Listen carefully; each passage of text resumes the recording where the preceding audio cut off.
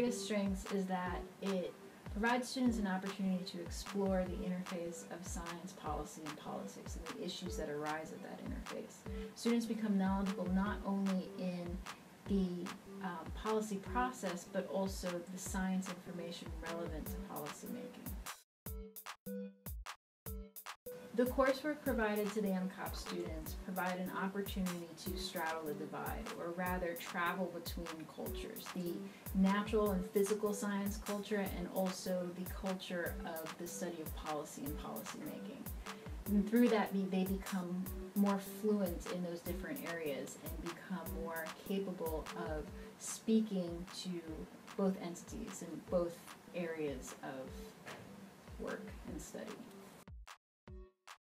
So the program's greatest strengths, I would say, are the fact that it's interdisciplinary.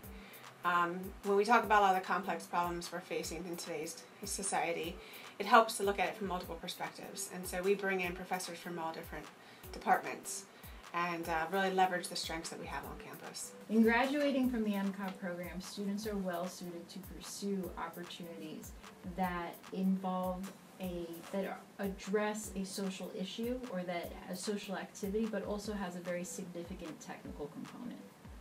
Students go in as anything from local planners and local towns to federal, doing research policy analysis, or working at the state level doing coastal management issues, probably fisheries, one of our students.